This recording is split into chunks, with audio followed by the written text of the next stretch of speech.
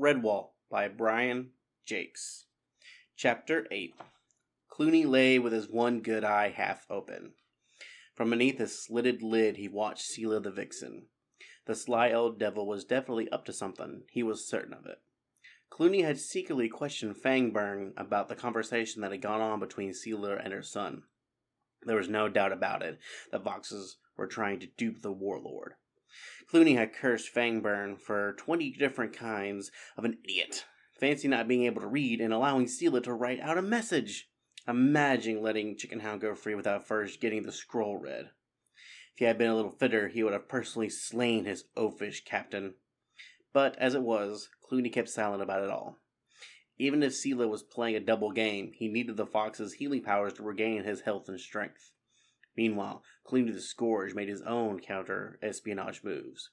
He allowed Seela to minister to his wounds, but he secretly stopped taking the herbs and potions to help him sleep.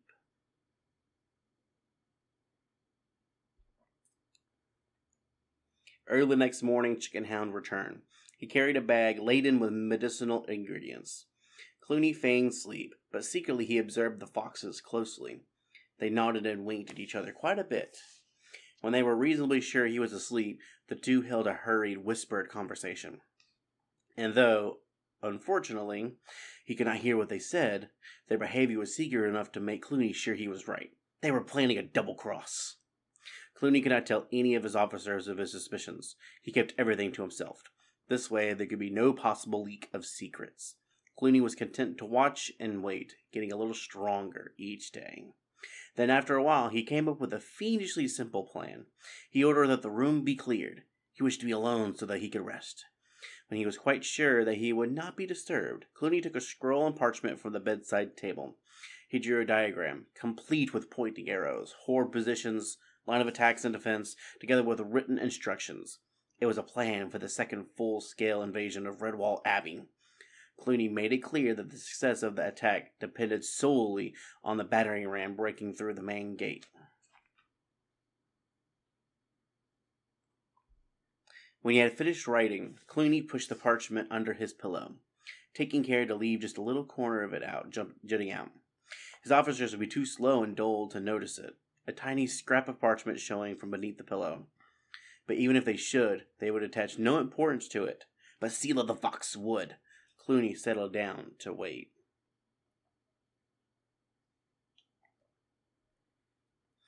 Redtooth and Fangburn returned with their captive guest an hour later.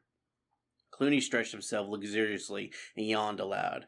I had a nice peaceful nap without you three clattering about the room and creating a noise. How's that tree felling coming along? Redtooth leaned upon his spear. Shouldn't take too much longer now, Chief. Order some of them to get to a good blaze going so the trunk be fired and hardened. Cluny flexed his injured tail slowly. Good. Make sure that all the branches are cut off close to the trunk. It'll make it easier to carry. Now, Fox, how about changing these bandages and give me something to make me sleep tonight? That stuff you gave me yesterday wasn't much use. I was tossing and turning for hours before I got any rest. Seela made a sweeping, servile curtsy. Now that my son has brought my new ingredients, I can certainly give you medicine to make you sleep, sir. I guarantee you'll go off like a bug in a blanket, if you'll pardon the expression, sir. Just as long as it gets me to sleep, said Cluny, smiling inwardly. That night, Cluny allowed Redtooth and Fangburn to guzzle their fill from a cask of barley wine that had been found in the church cellars. He gave Seela permission to drink also. Cluny watched as the fox pretended to drink as much of the barley wine as the rat captains. While she was doing this, Cluny also pretended to take his sleeping medicine. Cluny and Seela continued with their patonymy, neither letting a drop pass their lips.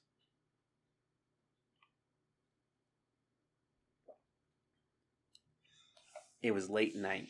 Cluny joined in the snores of his drunken officers. The room was comfortably warm. A lone candle flickered in a socket. Cluny felt the pillow move slightly. Seela was taking the bait. Cluny gave a big imitation snore and smacked his lips contentedly. Some day he must learn to play chess. He bet himself that he would be unbeatable. Cluny also made a wager with himself that the plans would be back, safely tucked under the pillow, by morning, and that Sela would have an accurate copy of them hidden away somewhere. Now he can catch a few hours' sleep. No doubt the mice would be interested to learn of a scheme to attack the main gate with a battering ram. They would straighten the gatehouse and deploy the main body of defenders in the immediate area. Cluny could have laughed out loud.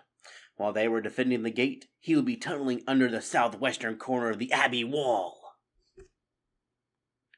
Chapter 9. The deep, warm, brazen voice of the Joseph bell tolled across the tranquil meadows, its echoes fading in the leafy depths of the Mossflower Wood. It was 11 o'clock on the night of the full moon. Inside cavern halls, the candles burned bright. Most of the woodland defenders and Redwall mice had retired to their beds. Those who preferred to stay awake were gathered by invitation of Matthias and Methuselah to a party supper. All who attended wished them well on their quest. Abbot Mortimer took to the floor. My friends, Redwall mice, and honored guests, we are gathered here tonight, not only to pay tribute, but to add our heartfelt good wishes to Matthias and brother Methuselah. May they have success and fortune in their venture this night, and may our abbey soon be enhanced by the restoration of the sword that belonged to Martin the warrior. The abbot took his seat among cries of, "Hear, hear!" There was much paw-shaking and fur-patting. Matthias felt deeply honored, but very impatient. The hourglass had to empty twice more before the crucial time he awaited. He stole a sideways glance at his companion. Methuselah could hardly stop his eyelids from drooping. The hard work they had done, combined with the nervous tension, were beginning to tell upon the old gatehouse keeper. Matthias nudged him gently. "Wake up, old one. If you're tired, I'll help you to your room. Constance and I can take the shield up to the threshold. You get a good night's sleep. We'll tell you all about it in the morning." Methuselah came awake with indignation. "You'll do nothing of the sort, you young scallywag. I'll give you a 10-second start and I'll still beat you to the top of the wall. Do you want to try me?" Constance coughed and spluttered upon a candied chestnut. She roared with laughter. "I wouldn't attempt it if I were you, Matthias. He's liable to beat you hollow in his present mood." The old mouse, seeing the humor of the situation, began to chuckle. "And don't think I couldn't, you great stripy lump. Here, what do you say we put the young mouse up in the dormitory? It's way past his bedtime. You and I could go to the threshold together." Constance and Methuselah collapsed against each other, laughing helplessly. It was all Matthias could do to keep a straight face. He pretended to take offense at Methuselah's statement. "Why, you pair of old relics! It would not take me 2 ticks to bring you some warm milk and tuck you in your own beds. Then I'd be free to get on with the job myself." The 3 friends laughed until tears streamed down their cheeks. Methuselah held his sides as he spoke between gusts of merriment. "I say, Constance, you old foggy, you better come along with us. Matthias is a bit old for this sort of thing." Matthias had fallen off of his chair. He waved his paws, pleading for the joking to stop, as he rolled about on the floor, exploding from bouts of giggling to fits of laughter. Basil Staghair tut-tutted severely as he remarked to Ambrose Spike, "Dreadful table manners. Just look at these 3, kicking up a hubbubaloo like that. Eating's a serious business. They haven't touched a bite of supper, you know." "Aye, so I see," grunted the hedgehog. "Here, you don't suppose they'd mind, do you?" Not at all, dear fellow," said Basil, regally, as he shared the contents of the 3 plates between himself and Ambrose. "Saves it all going to waste. What?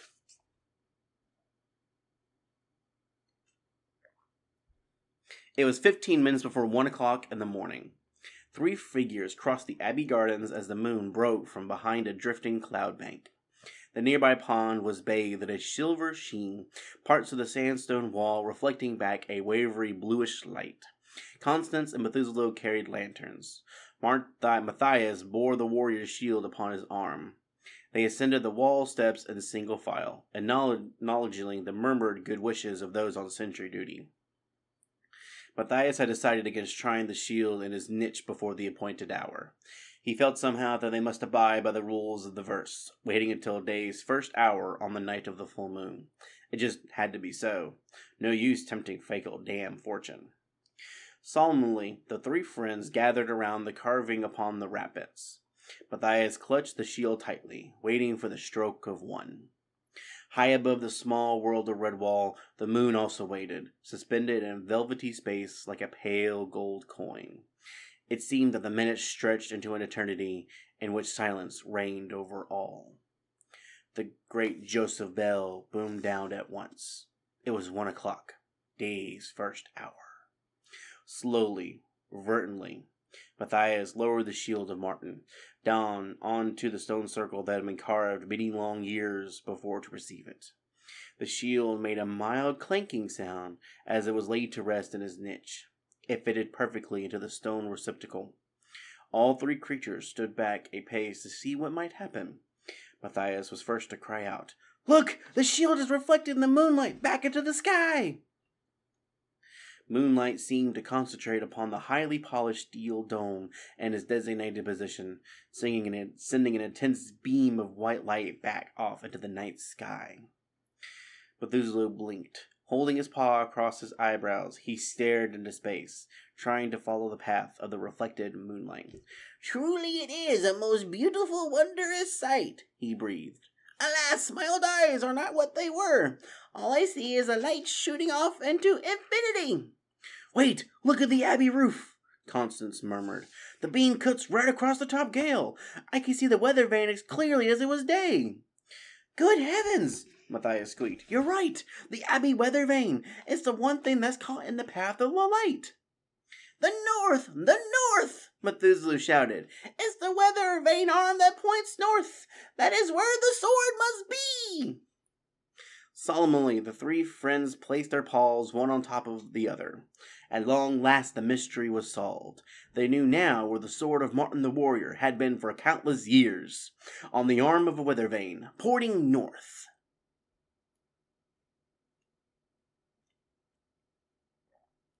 However, it was three rather disconsolate creatures that sat down to early breakfast after a few hours' fitful sleep. They encountered a major problem: how to get the sword down.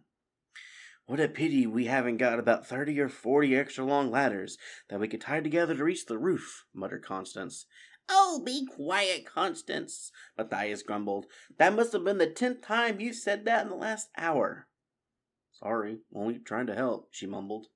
Methuselah pushed his porridge aside. "There are only two ways that you can help, my friend. One, by keeping silent. Two, by turning yourself into some creature that could climb all the way to the top of that roof. A bird or a squirrel or something." They sat and stared at Methuselah in amazement. A solution of stunning simplicity had been found. "I do hope that Mrs. Squirrel hasn't decided to sleep in," said Matthias. "She'll need an early start if she's going to make it back by lunchtime."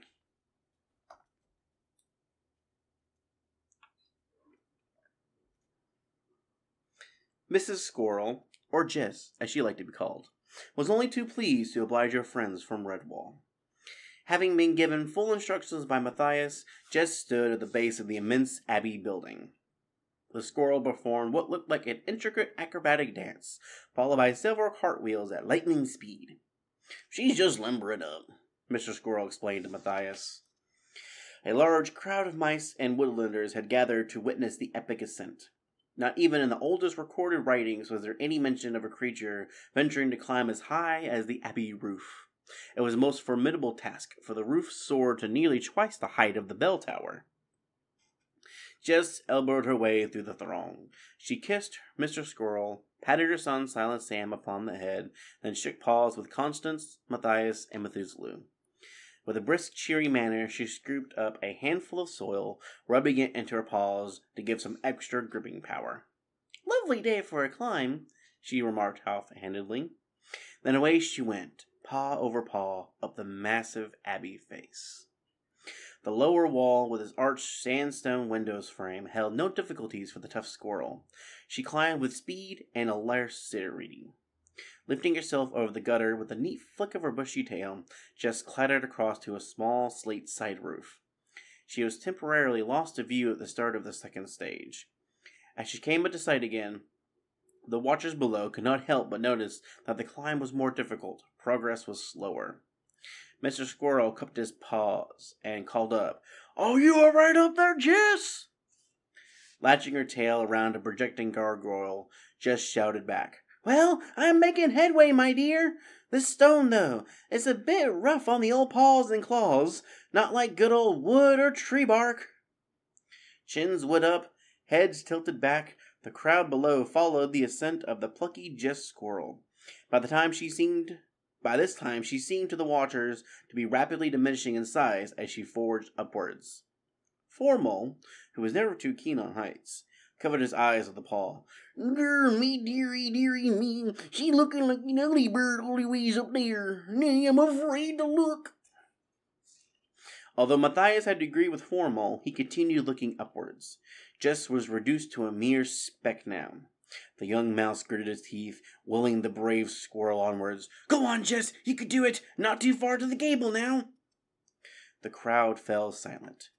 All that could be heard was Silent Sam sucking his tiny paw as he clutched onto his father's tail. Suddenly, Winifred the Otter broke the quiet. "Look! Jess has made it over the gutter! She's on the roof!" A massive cheer went up. The squirrel was on the last lap. Now she would have to call and to play all of her climbing ability to keep going up the treacherously steep, smooth slates. Methuselah polished agedly at his spectacles. "Where is she now? Will someone please enlighten me?" "She's on the top of the roof, walking with a foot either side of the apex toward the gabe," yelled Abbot Mortimer. Methuselah sniffed. "No need to shout, Father Abbot. I'm only hard of sight, not of hearing." Mr. Jess clapped his paws joyfully. "She's made it! My Jess has made it!" Amid the riot of jubilation, Matthias watched. The weather vane moved slightly, indicating that Jess, actually out upon the north corner, must be trying to retrieve the sword. What a daring climb! What a courageous creature! Jess Squirrel would certainly take her place in the annuals of Redwall Abby. Mr. Squirrel held Silent Sam up to his arms. "Look, Sam! Mom's done it! She's on the way back down now!" Silent Sam clutched his little paws over his head. He shook them like a tiny champion. Nobody in the whole world was a better climber than his mother. Matthias waited for a glimpse of the sword, but Jess was not halfway down when a shout of consternation arose from the crowd below. "Look out! She's being attacked by sparrows!" Sure enough, the fierce birds were whirling in close to the intrepid Jess. They tried to peck at her, seeking to dislodge her or distract her enough to make her fall. It was a fearsome, sickening drop should she lose her grip. Matthias took command. He acted swiftly. "Hurry! Get the 6th best field and harvest mouse archers! Those birds have got to be stopped immediately!" The angry sparrows persisted with their savage assault. Jess kept on descending resolutely. She couldn't seem to defend herself. The abbot and Constance had to leap forward to restrain Silent Sam. He had left his father and was trying to scramble up the base of the abbey wall with a small dagger clenched in his teeth. Constance attempted to reason with Sam. "Stay clear, little one. You'll only distract your mom. Look, she's doing splendidly. An old bunch of sparrows can't bother her. Stand back now. Here come the bow mice." Speedily notching shaft to their springs, the archers angled their bows upwards. "Do not aim to kill any of the birds," the abbot cried. "Shoot to frighten them off." "Shoot!" Matthias yelled. The first volley of arrows was launched. They fell short of the sparrows. Jess carried on scrambling downwards, beating off attackers whenever she had a free paw. "They're getting within range now," shouted Matthias. "Aim! Fire!" The mouse archer set off a hail of arrows that came close enough to cause a scatter among the sparrows. Taking advantage of their brief confusion, Jess clambered down onto the small side roof. The tenacious birds regrouped and came at her again. Below, the bow mice stood ready. "She'll make it down!" Ambrose Spike yelled. "One more good volley should scare them off." "Ready! Fire!" called Matthias. The deadly shafts hissed upwards, causing a mad flurry among the attackers. Purely by accident, a stray arrow struck one young sparrow, came tumbling down the slope of the small roof, dropping to earth like a stone, the arrow sticking in his leg above the knee joint. Cheated of their intended victim, the sparrows flew off, chirping bad-temperedly. Constance snatched up a woven rush washing basket. Holding the small sparrow firmly with her paw, she gripped the arrow in her teeth, yanked it clear from the bird's leg. The badger then upended the basket, imprisoning the maddened sparrow beneath it.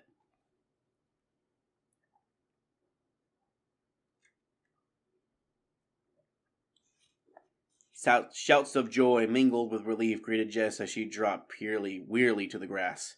"Whew!" she gasped. "What a wild bunch of savages their sparrow are! Thought they had me once or twice back there." Before the heroic squirrel could be united with her family, Matthias came dashing across. "Jess, where is the squirrel sword?" he panted. The squirrel shrugged and shook her head. "It wasn't there, Matthias. I climbed out along the north pointer and actually saw the shape of the sword in the holder where it was supposed to rest. There was even some loose, rusty wires that may have held in position at one time or another. But there was definitely no sword. I'm sorry, Matthias. I tried my best." "Of course you did, Jess," said Matthias, hiding his disappointment. "Thank you for your much valiant efforts."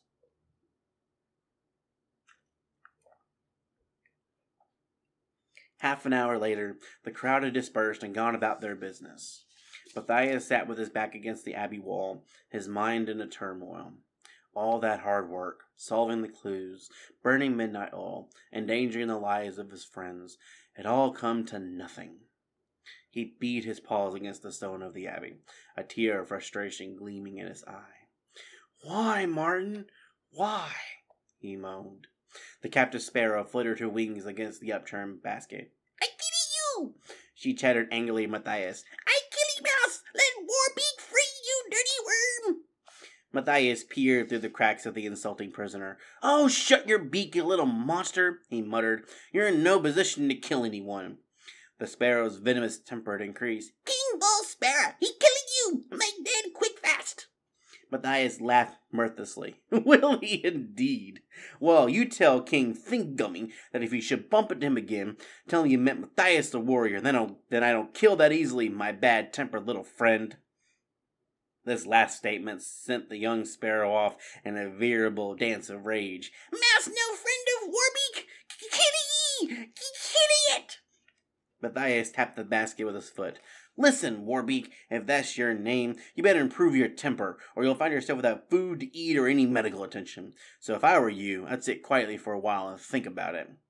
Matthias spun upon his heel and marched off, the enemy sparrow's chirp still ringing in his ears. "No want of food! No needing introduction! Warbeak sparrow, all brave! Gleet!" Matthias sighed wearily.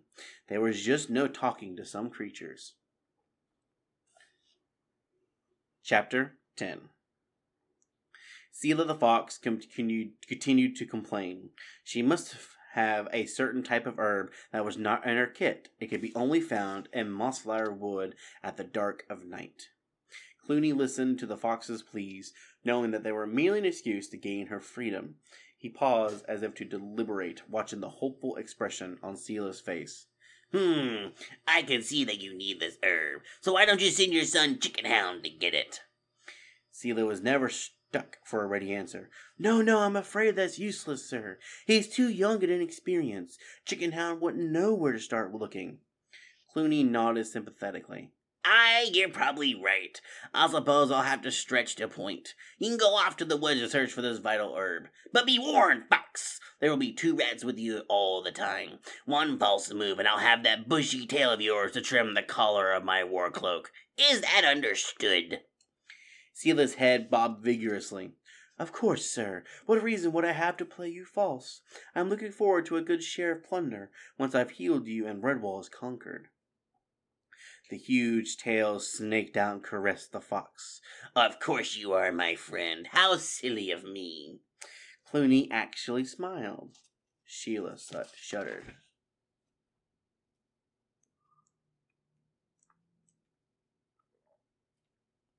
That evening, Seela left the church, accompanied by Redtooth and Fangburn.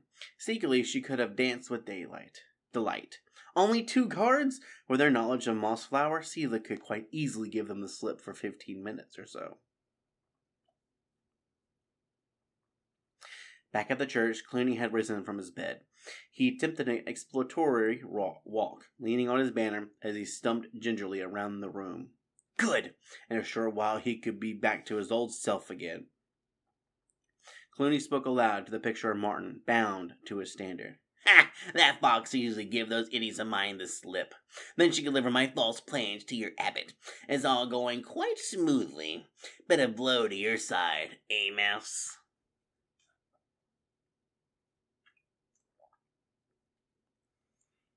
Twilight tinged Mossflower Wood. Selah sniffed the breeze. She glanced up at the sky. It would soon be dark if she could keep her rendezvous with the mouse abbot at the old stump. Redtooth and Fangburn were both unhappy and uncomfortable. For the last hour, Selah had led them through stinging nettles, swarm of midges, and marshy ground. They blundered along, hacking at the undergrowth with their cutlass and spear. I think we must be somewhere near the mouse abbey, Fangbird said. Stow the gab! Keep your eyes on the fox, Redtooth snarled. I wish I'd bring some lanterns along with us, Fangburn whined. Redtooth's already dangerously thin patience snapped. He grabbed hold of his sniveling crony and started shaking him. Listen, duckhead! If you don't stop your moaning, I'll chop your tongue out with my cutlass! Do you hear me? Fangburn struggled free. He angrily jabbed at Redtooth with his spear. You try anything with that blunt old bread knife, and I'll spear your gizzard before you can blink an eye. Oh, you will you? Yes, I will, smarty rat. Then take that, big mouth. Ow! Punch me, would you? I'll soon show you. Together the rats crashed into a prickly bush, kicking, biting, and pummeling each other. Claws, tails, and teeth came into play. They went at it hammer and tongs for several minutes, until Redtooth emerged the victor. His nose was bleeding, and he had lost a tooth, but he was in better shape than his opponent. Fangbird crawled miserably out of the wrecked bush. Both eyes were blackened, a chunk of his left ear was missing, and his whole body was covered in long, raking claw marks and prickles. He bent painfully to retrieve his spear. Seizing the opportunity, Redtooth planted him a mighty kick on the bottom. His nose plowed up a furrow of soil. Panting furiously, Redtooth berated Fangbird. You half-witted fool! Now see what you've done! While you were busy assaulting a superior officer, you let the fox escape! Fangburn sat up. He winced through discolored eyes. I let the fox escape? Me? Oh no, you were the one in charge. You let her get away, not me. Wait till I report this to Cluny. I will tell him that. Will you shut up? Redtooth yelled. It's no use us stand here arguing. We'll get better searching for the fox. I'll go this way and you go that way. The first one to find her keeps shouting until the other one arrives. Have you got that? Now get moving. The two rats slumbered off through the woods in different directions.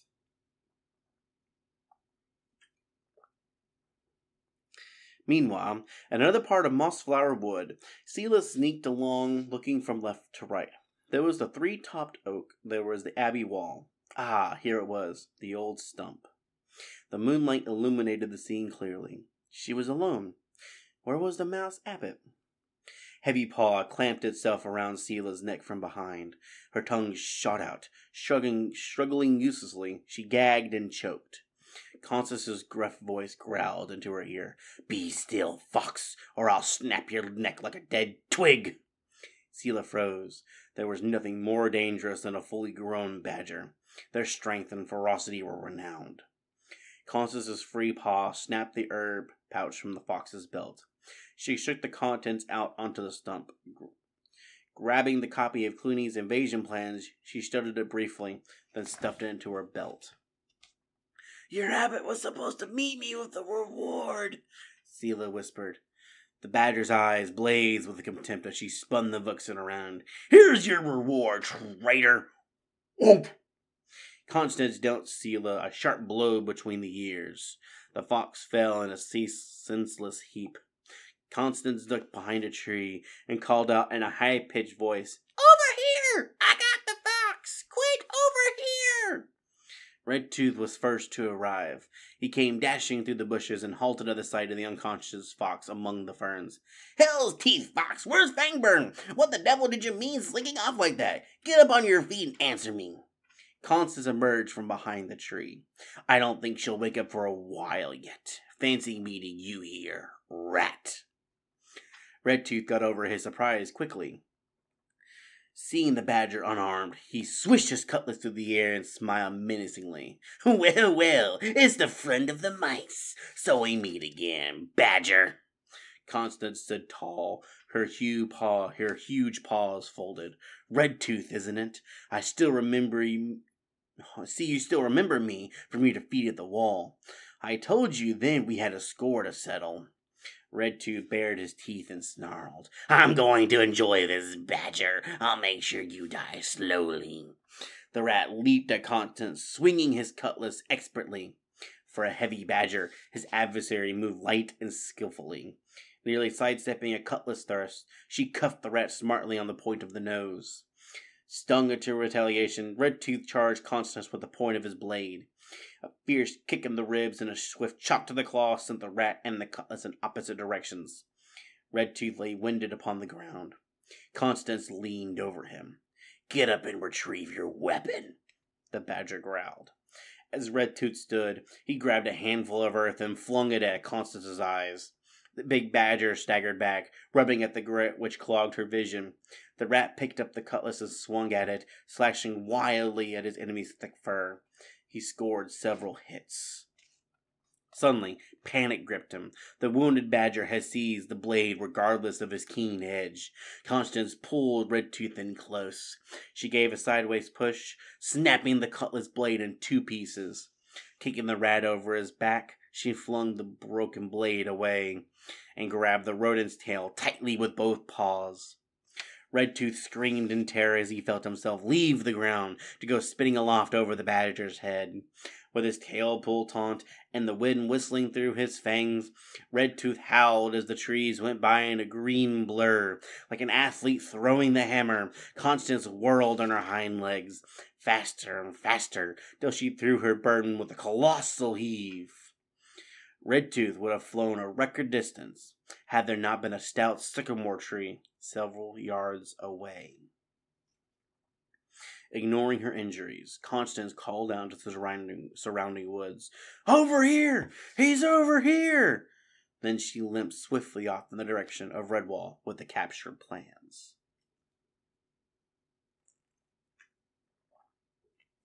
Only moments later, Fangburn came blundering through the ferns. He tripped upon the groaning fox who was just coming around. Here, what happened? Where's Redtooth? He asked anxiously. Seela sat up, rubbing her head, trying to recognize her surroundings. She saw the old stump littered with her herbs and potions. The pouch lay nearby. Holding her head with both paws, she tried to halt the thumping ache. Damn that badger's hide! She'd taken the plans from Seela as if she was confiscating acorns from a baby mouse. So much for the rich rewards. Fangburn prodded Seela with a spear. Hey, you! Pay attention! I asked you where Redtooth is! Seela probed a loosened tooth with her tongue. Leave me alone! How should I know? Fangburn persisted. Now listen, Fox. I want to know what's going on here. I'm sure I heard Redtooth calling out. Hell's whiskers. Wait until Cluny gets to hear about this. Seela pointed a shaky paw. There's your rat. By that big old sycamore yonder. Looks like he had a spot of bother, too. Fangburn touched Redtooth with his foot. Ugh! He's dead! Look! The sword's been broken in two! The fox and the rat stood looking at each other, their thoughts running on parallel lines.